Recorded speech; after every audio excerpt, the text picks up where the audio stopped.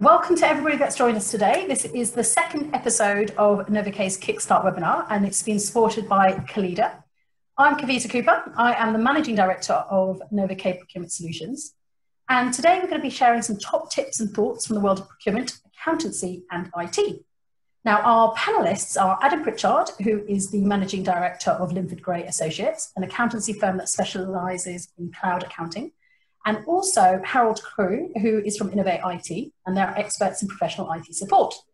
It is a great pleasure to be sharing the platform with two other organisations that also offer outsourced solutions, and I'm sure they both agree that there is no better time to outsource than today. Now, before we start, I would like to introduce our sponsor, Jason, and he is the founder and owner of Kavita. So Jason, can I hand over to you and you can tell us a little bit about your platform? Yeah, sure. Good morning to you all. I'm Jason Roberts, the founder of Collider International. And ultimately, we're a B2B marketplace for both public and private sector tenders. We specialize in connecting the buyers, the procurement buyers within organizations, to the B2B suppliers of those organizations who actually sell products and services. So there's been a massive move, particularly for organizations, to focus and strategize on identifying supply diversity, or organizations that can provide a competitive bid, or perhaps some innovative solutions that can help provide a compelling, competitive and differentiating customer experience. By helping to connect suppliers to buyers, we hope to be able to bridge that gap that is often difficult to get overcome when buyers are trying to find suitable providers out there in the marketplace. So it's great to be part of this panel today and part of this team. It's great to see businesses starting up, and particularly in a difficult period of the economy, encouraging everyone to reach out and sponsor and to support each other. So great to be part of this. Thank you. Thank you very much, Jason. And before we go on, I'd say that we do use Kavita, and we would highly recommend going and checking it out as well. Right, okay, so today's running order is going to start with Adam and covering off the accountancy. Then we're going to go to Harold for IT, and then I'll be wrapping up with procurement. We'll keep the questions to the end. Hopefully, if I don't talk too much, we'll leave about 10 to 15 minutes for those. If you have any questions as we go along, pop them in the chat, and then we can also raise your hand at the end. There are a couple of polls, so please do get involved in these. And if you've got any issues, Beth in marketing is also on the call, so you can just drop her a private message. Right, so let's go to Adam. Adam, if you're ready, let's hand over to you. So thank you for your kind introduction. My name is Adam Pritchard. I'm a chartered certified accountant and the proud owner and managing director of Linford Gray Associates. We are cloud-based advisory-led accountants that work exclusively on the Xero platform. We're gold certified Xero partners, and we were very honored earlier this year to be one of just 3 finalists for Xero's National Award for Practitioner of the Year, which we're super duper proud of.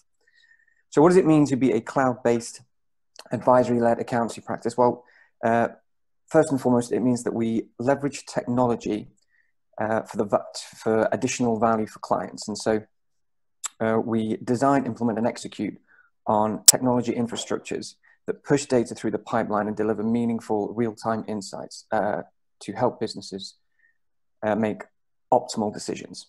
Okay, so whilst that sounds like, has very little context and sounds a little bit like jargon, I'm going to move on, and we're going to talk about the three biggest client problems that we face and how we execute our strategy and our philosophy to solve those issues.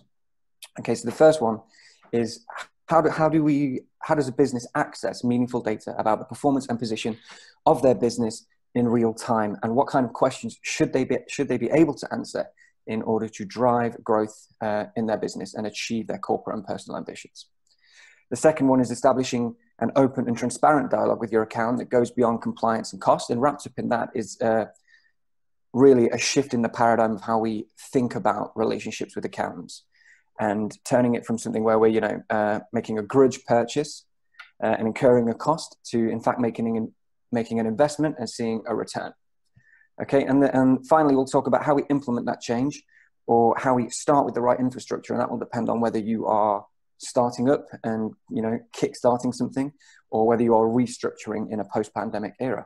Okay, so what does real-time information mean? Well, it means that you should have answers to questions, things like, how much profit did I make last month? How much profit am I making year to date? What does that mean for my tax liabilities corporately and personally? How much money can I take out of the business? How much cash do I need to accrue? Am I taking too much money out of the business? Do I have an overdrawn loan account? All those types of questions. And if you don't have answers to those questions, then they should be red flags in the business. And you should be talking to your accountant or a provider and saying, well, how do we push the data through the pipeline? What do we need to do to get answers to those questions so we can drive growth and the success in our business? Okay. And once you've got those basic questions answered, you should then be looking at moving further than that and saying, okay, well, I'm about to take on a new hire or launch a new product line. What's my core cash target? How efficient am I? What are my margins? And if I add X amount of top line revenue, how does it filter through my business? And what does that mean to me on the bottom line? What are the variables that affect that efficiency? And how can I improve them? And how sensitive is my business to those variables? And really importantly, something that we focus on quite a lot is, what does the future look like? What does next month look like? What does it look like 6 to 12 months down the line? And if I've made X amount of profit, why can I only see Y amount of cash? Okay, and then everybody's favorite, that allows you then to sort of talk about everybody's favorite questions, like how do I minimize my tax liabilities? And how do I create long-term wealth, or at least strategize to create that wealth?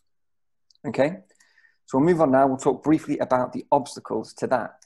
And the tip of the iceberg is the accountant, the first person everybody loves to blame when it goes wrong. But in my experience, actually what you're dealing with when you don't have those systems and processes in place is an underlying problem. And we're just going to talk briefly about two of those things, which really is the enthusiasm and the education. Okay, so when you're developing a tech stack, or you're engaging with an accountant that has a tech stack that aims at delivering those solutions and those processes, you have to be enthusiastic about what you're doing. You have to have a buy-in at the senior level, because that change is implemented from the top down. Okay, and at the same time, you have to be engaged in understanding how that tech services the interests of your business, how it works. And in understanding how it works, you will understand the variables that affect the quality of the information and what information comprises your financial reports. Okay.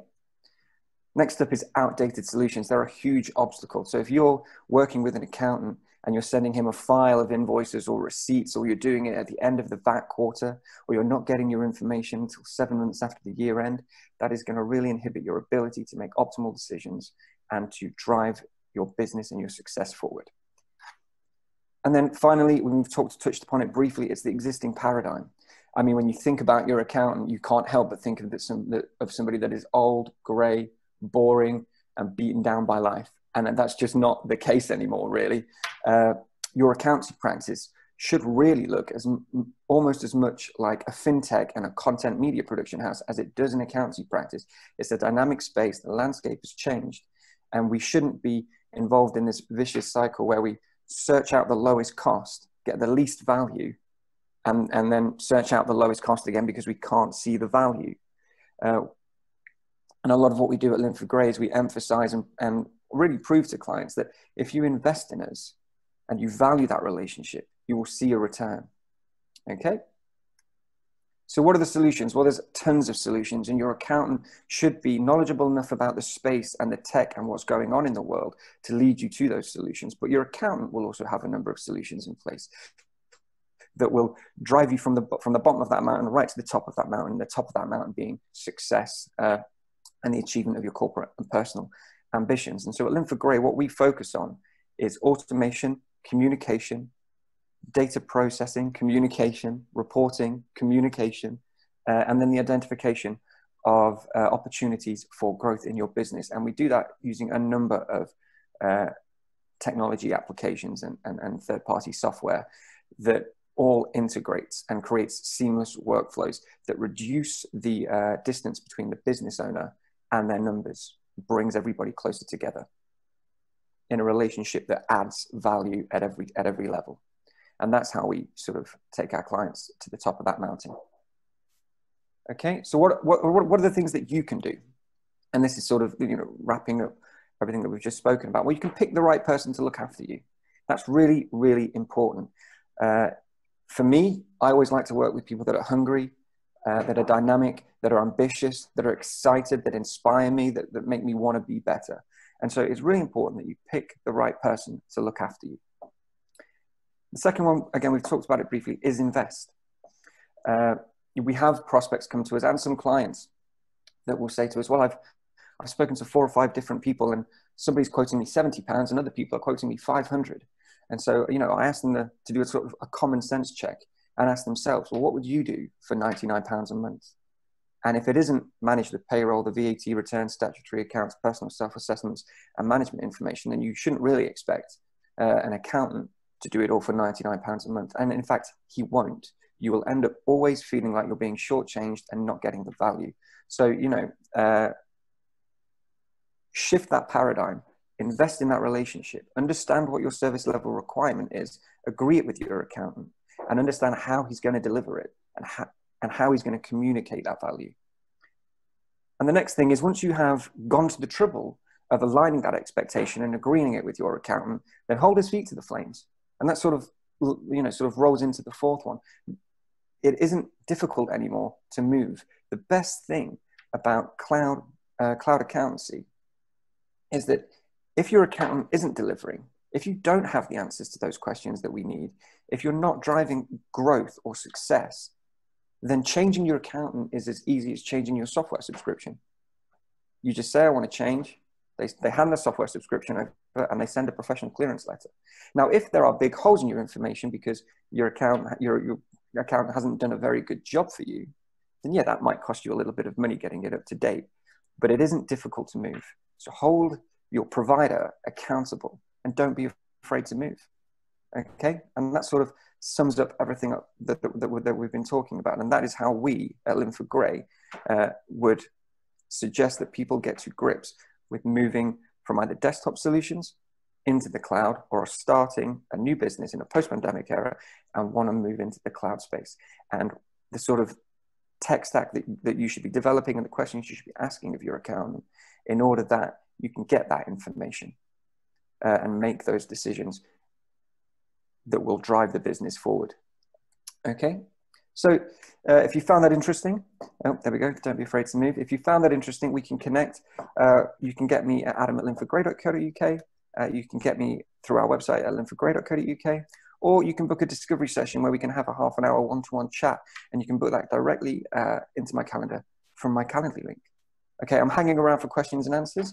And so it's been great to chat to you, and I hope you've found some value in that. And I'll stop sharing my screen and hand back to Kavita. Thank you. Thank you so much, Adam. That was really interesting, and I look forward to the questions at the end. So now we will move over to Harold. So Harold, if you're able to share your screen, we'll hand over to you and hear about the world of IT. Perfect.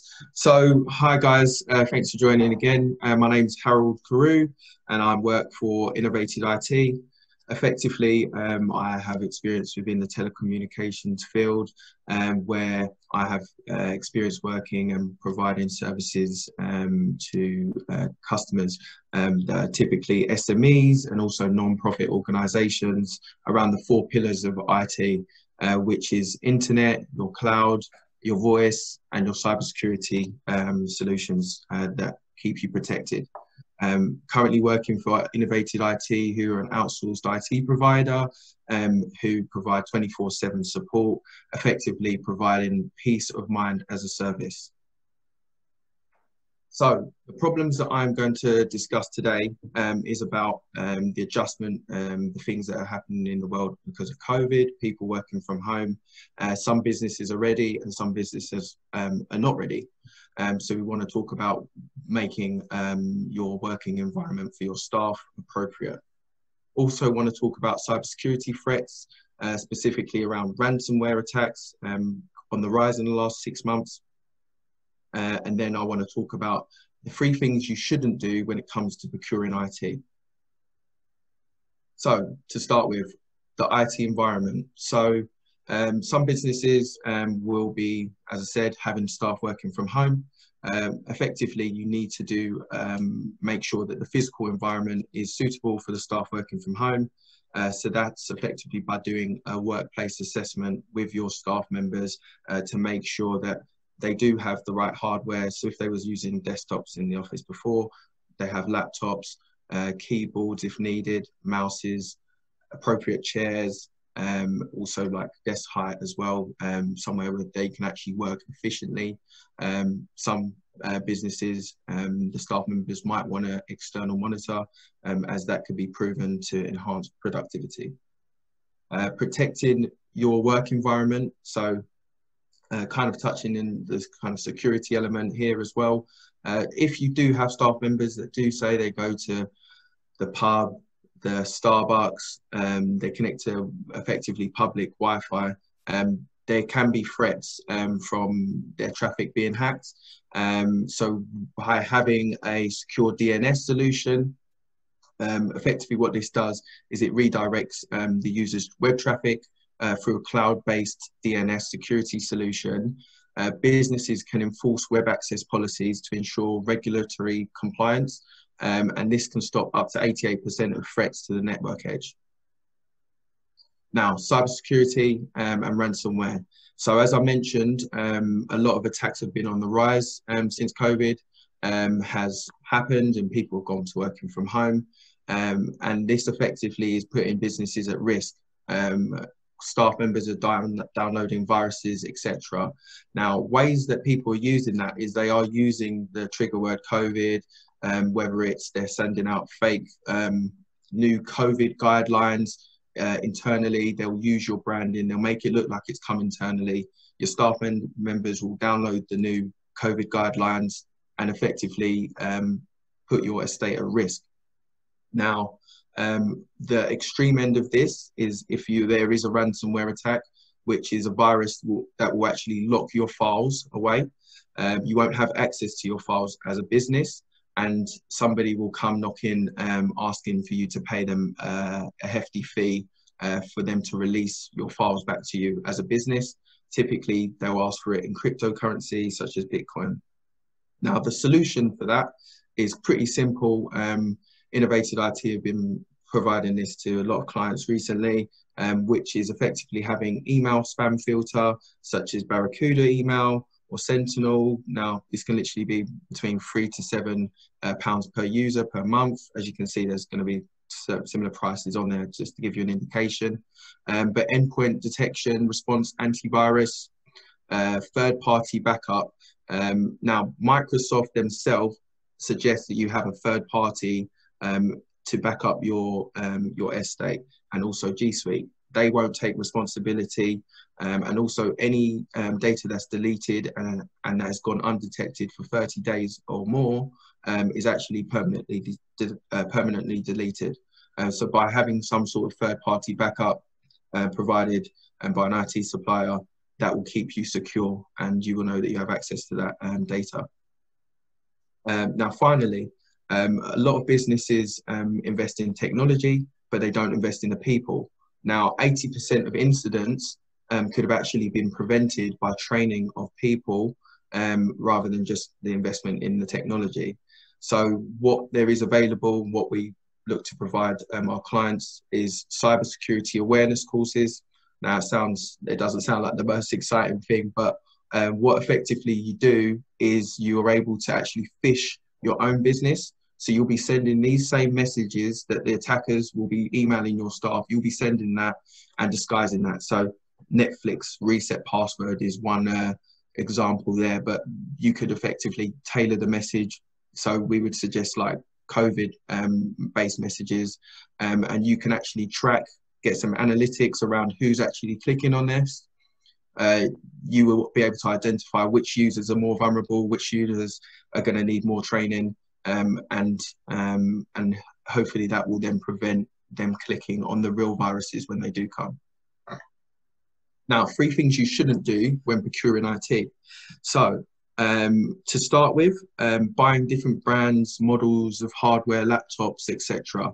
Now, effectively, by doing this, it makes it a lot more complicated to actually resolve issues. So if there was repairs that needed to be done, there's no spare stock, because you might have to order it in for each specific device, and also the greater user experience of your staff in terms of getting used to one product or one laptop model, etc.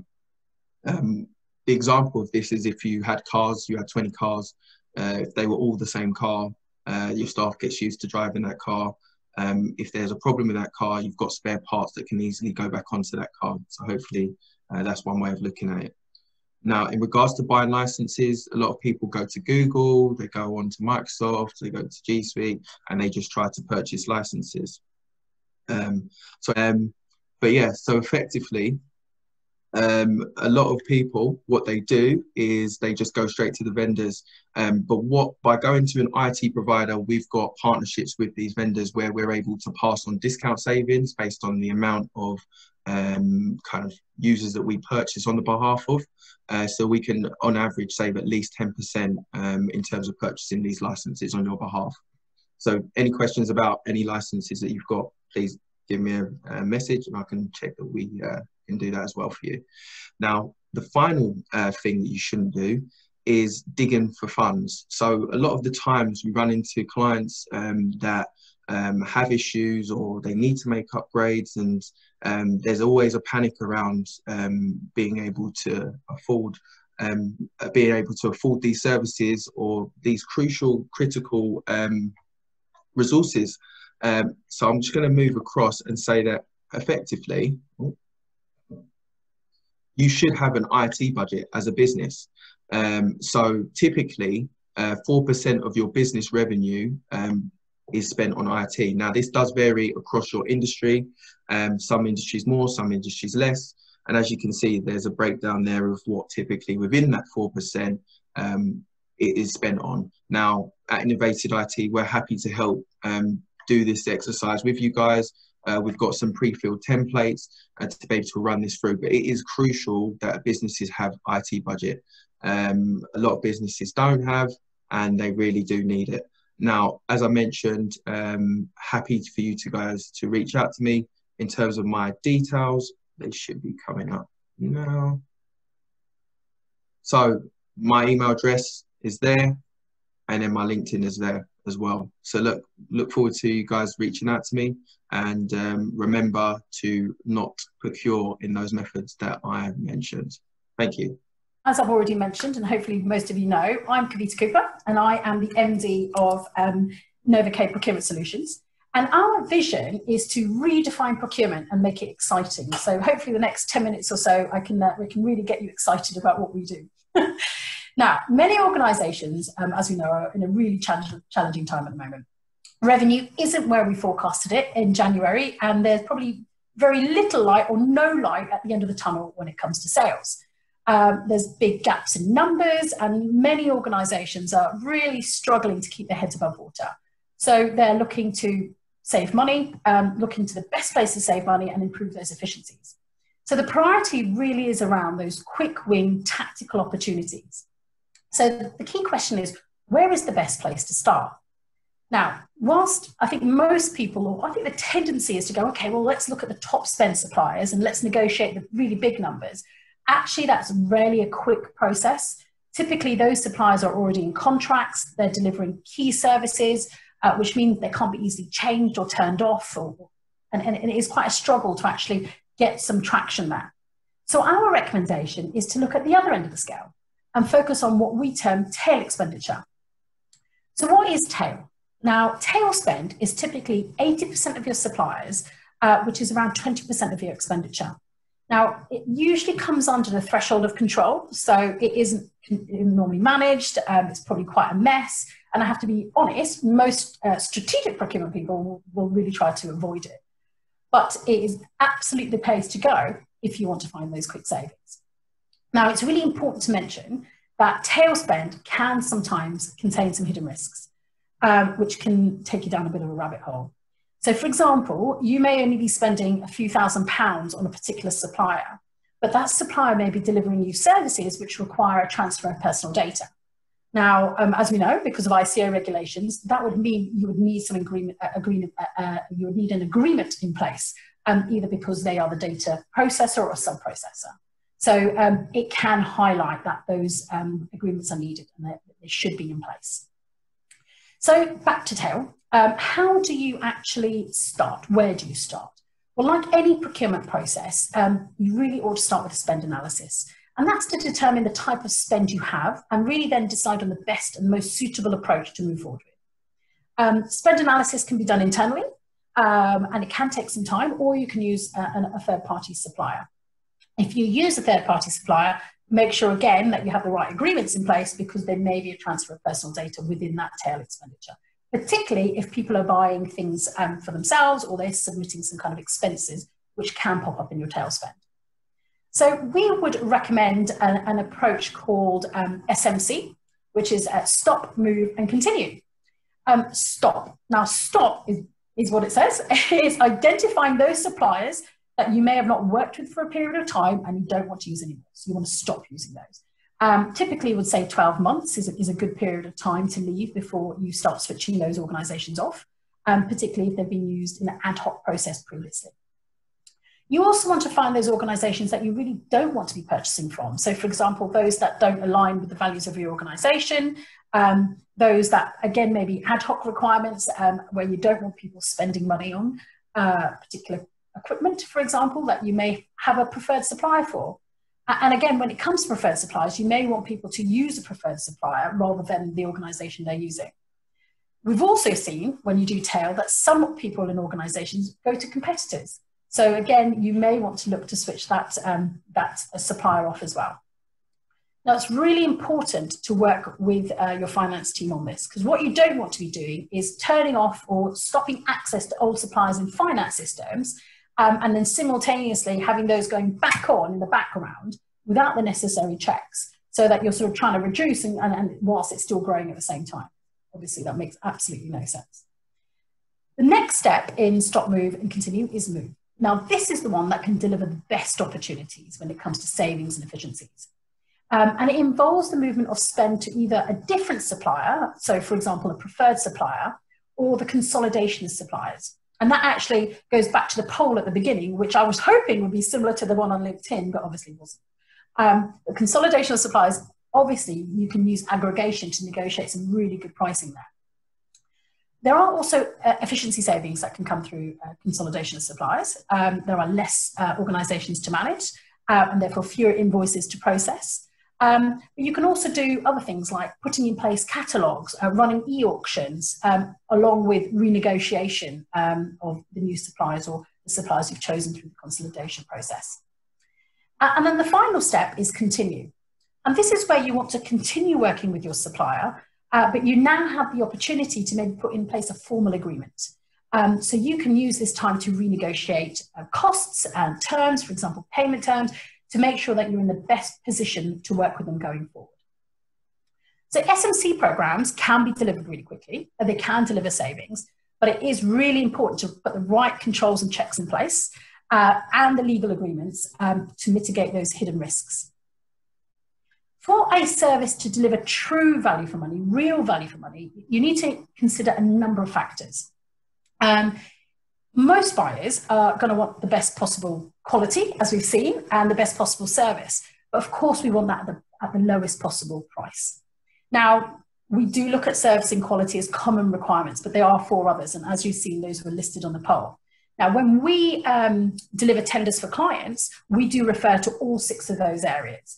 And what we try and do is determine what are the base needs for a client or a stakeholder, so that we can go out to market and we can engage with the right parties and the right suppliers to negotiate the best deal and follow through a tender process if required. We do this by using something called hierarchy of needs, which is loosely based on Maslow's hierarchy of needs. And it allows us to, I suppose, weight what's more important, with something like quality being the most important, and then it goes upwards, and typically the things at the top are important, but they may not be number one when it comes to requirements. One of the things I should say before I start as well is that you're not going to see ethical values as one of the 6, and you'll have noticed that when you did the poll. And that's because ethical values and sustainability should actually fall into each one of these 6 areas. So let's start with the first one, assurance of supply. So what are you typically looking for, and what are we talking about when we mention assurance of supply? Well, you want to make sure that you have the availability of goods and services from your suppliers. You want to make sure that they're financially stable. You want to make sure that their own suppliers are financially stable. You want to ensure that they have the geographical coverage. and that they are going out their way to identify any supply chain risk in their supply chain also. You want to ensure that they have the capacity and the ability to be able to flex. And if you're wanting to increase your orders over a period of time. Importantly, you want to make sure that they can deliver and deliver where you want, when you want, and how you want. And importantly as well, and this goes back to the ethical piece, you want to know that they have an ethical approach and they demand it of their suppliers and their supply chain. The next on the list is quality. And this obviously came up as most important on the poll. So this is ensuring that what you're buying is fit for purpose. That if you bought it again and again, it can be repeatable. It fully meets the spec. It fully meets design quality. It's consistent. It's reliable. For some organizations, you may want to make sure that they have quality management systems in place. And importantly, again, going back to the ethical piece, you want to know that it's been ethically and sustainably sourced, if at all possible. And it could be one of your prerequisites before you even consider working with that organization. The next on the list is services. So this is how services are supplied or how they're delivered. You want to look at things like lead times, response times, flexibility, how proactive they are at delivering their services. Do they have the right processes and procedures in place? Are you getting the right account management and the right support at all the different levels? Are you getting things like escalation paths and contract management activities? Are you getting the right MIS reporting, training? There's lots of things to consider in services. And I think sometimes it can feel very, people maybe not go wide enough when it comes to services. So there is lots and lots of things to consider. The next on the list is cost. Now, this goes beyond just the price on the tin. Of course, it's price related, but also cost covers things like terms and conditions, the charging methodology, and the commercials. How would that actually work? Would you include things like a benchmarking clause? What are the payment terms? Do you want them longer? Do you want them shorter? What have you agreed as an organization that you want to do?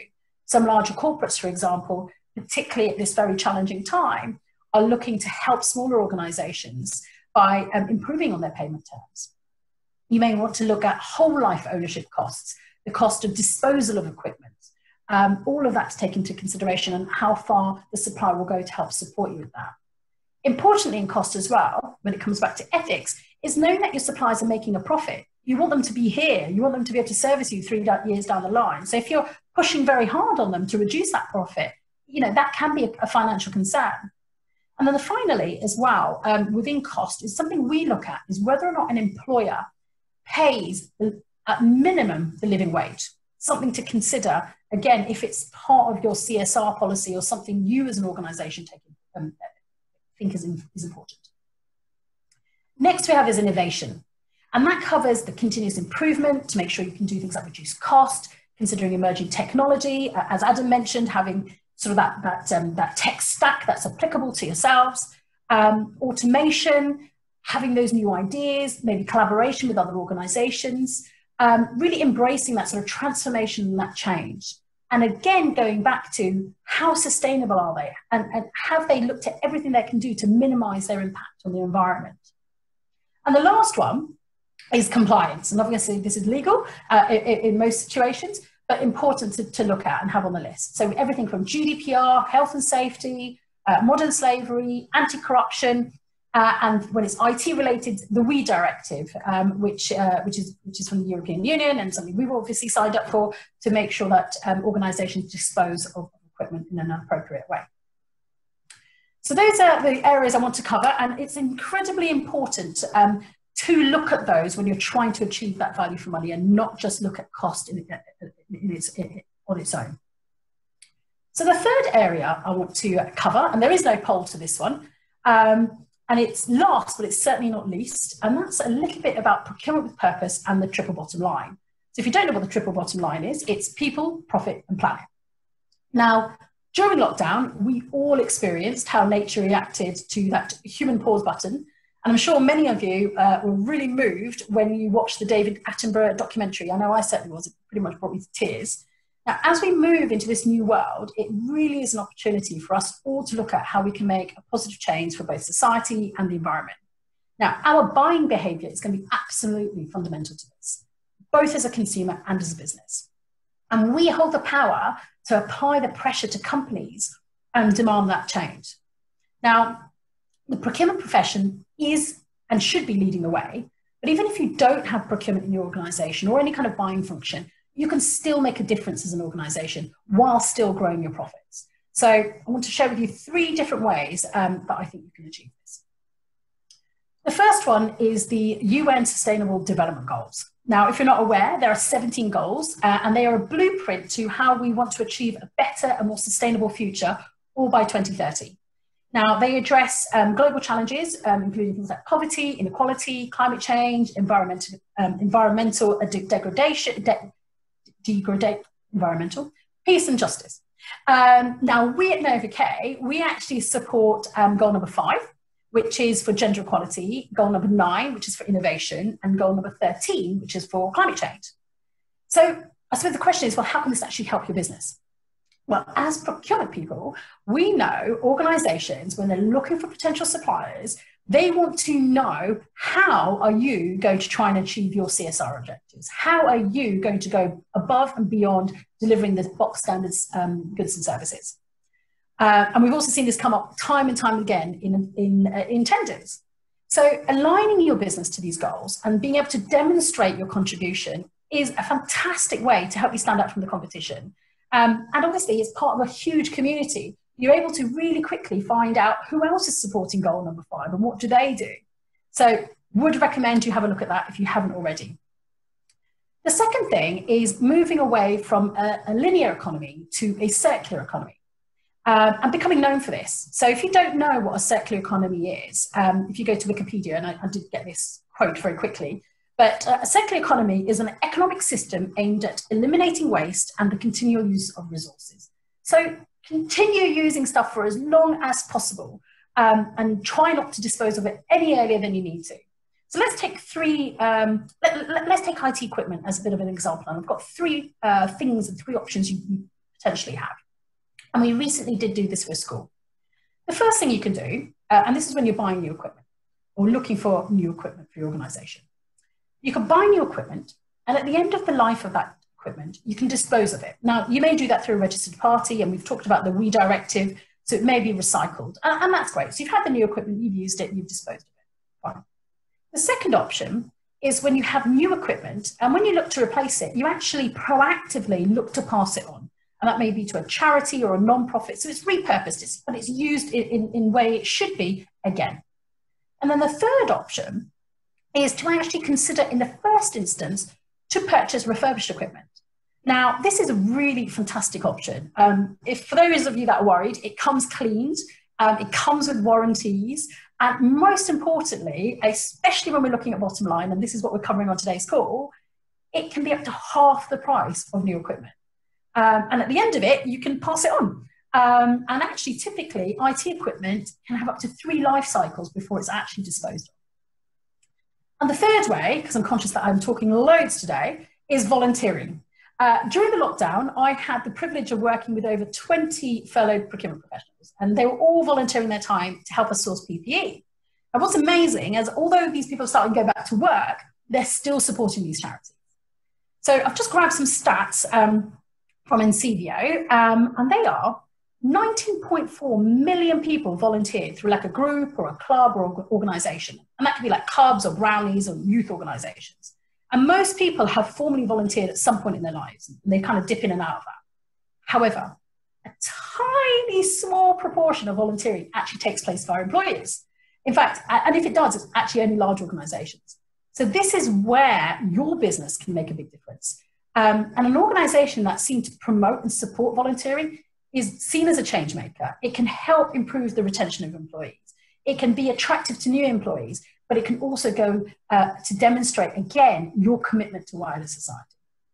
Anyway, so I'm going to wrap this all up. And to summarize my 3 top tips for today. Number 1, if you want to deliver quick savings, consider doing this through tail expenditure. Number 2, if you want to achieve real value for money, fully understand the needs and requirements of your business. And the third one, grab the opportunity to be a leader when it comes to procurement with purpose and the triple bottom line. So that's me done. With 15 minutes to go, Beth, you'll be happy with that. And what I will do is I will now open up to questions. So if we can do that, please. Fantastic. So we have one question that's come through. This one is for you, Harold. How much does cybersecurity awareness training course cost? Yeah, no problem. So the course would cost £10 per user per month, or £110 if they bought it annually. Now, the cheeky way to do it is to get one license and obviously share that information internally in terms of the content, the videos, etc. However, it doesn't come with the benefits of the analytics, so you can't actually track it down to the level of each staff member, which is the way the product is meant to be used. Thank you, Harold. An interesting one, Adam, maybe this one's for you. I'm interested in a bounce back loan. Do you know if anyone's been refused? Oh, you're on mute. Sorry, Adam. So I personally haven't had anybody refused, but I know of instances where people have been refused, and they've typically been sole traders, and they've typically been with challenger banks. So, and I do know now that banks, well, if you talk to any sort of brokerage or lender, the banks are not opening accounts. And for instance, Tide, if you were with Tide, there was a period in which they just locked that borrowing down completely because they ran out of funds. So if you're considering it, I would say do it very quickly, because it also is set to end.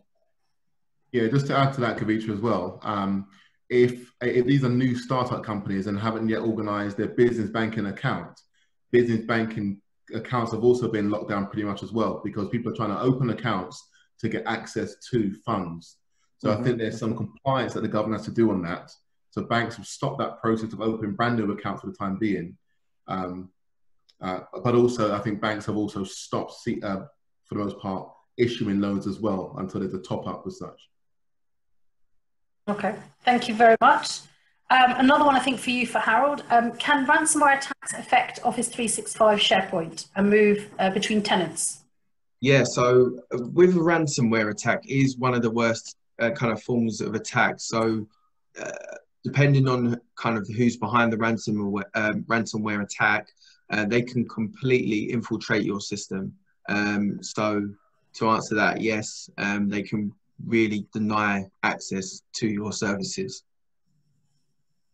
Okay, thank you. I have a question from Chris Ward. Kavita, due to security, IT is regularly a subject of waste, as you mentioned. You mentioned you can have 3 times life cycles. Any ideas how to sell multiple life cycles to IT departments who think buying new is important? Well, actually, I'm sorry, I'm going to bounce this one to Harold. Harold, in your when you're putting in place refurbished equipment or kit, how is the best way to position that to IT teams? So typically people don't initially think to go for refurbished. What normally happens is when it comes to like budgetary exercises, understanding if we're implementing, let's say, a few services, understanding what the most important is. Once we then look at the hardware element, that is the point where we normally suggest, okay, well, this is your budget, so how about refurbished? But you do make a good point that maybe it should be led with more often, which I guess it's not. But yeah, it should. I believe it should be led with rather than the thing that is mentioned when there's budgetary issues. I think, Chris, you know, this is a challenge and something we talk about in procurement quite a lot, but I do think that this has to be from the top as well. I think as part of as an organization's strategy and its commitment to the circular economy, to doing things differently, it needs to come from there. The directive needs to come from the top to say, we need to look at doing things another way. And actually that will help that conversation with the IT department, I would say. Adam, a question for you. Do you focus on any specific sectors? That's an interesting question, really. And I would say that our niche is sort of availing itself to us. And so I would say that we don't focus on any specific sectors. Instead, what we focus on is leveraging that technology for value across all businesses in all sectors. But it does so happen that we are developing a little bit of a niche around e-commerce businesses, some who also have a physical retail space, and amongst pubs, clubs, cafes, and bars. And that seems to fit very well with our skill set at the minute. And so that tends to be where we are. But no, generally we are a general practice, and our speciality and our focus, rather than being a sector or a niche, is what we do. Thank you. There was another question that came through. What percentage of savings can be achieved through tail spend analysis? So I would say, obviously, savings aren't going to be achieved through the analysis, but through the activity that the analysis identifies, and the opportunities it identifies. I think that's a difficult question because it depends on your organisation and what that tail spend, what the analysis shows you. I would say typically you want to aim for anything between 10 to 15%. It could be greater, but also some of those costs may be things that you can't change, so unaddressable expenditure. So the analysis will definitely help you identify those. But if you wanted to put a finger on the air, I'd say 10 to 15%. Are there any other questions, Beth? No? Does anyone else have anything they would like to ask? We've got a few minutes left. No? Well, thank you very much. Thank you very much for attending. We will be putting this on demand. So if you know of anybody else that would be interested to listen, please do send them to the link and we will share it out to everybody that's joined. Thank you again for your time, and hopefully we'll join you, you'll join us, I should say, on the next episode. I think we're doing it on next month. Thank you very much. Have a lovely day. Thank you, guys. Cheers, guys. Thanks for joining. Cheers. Thanks for having us. Bye-bye. Bye-bye.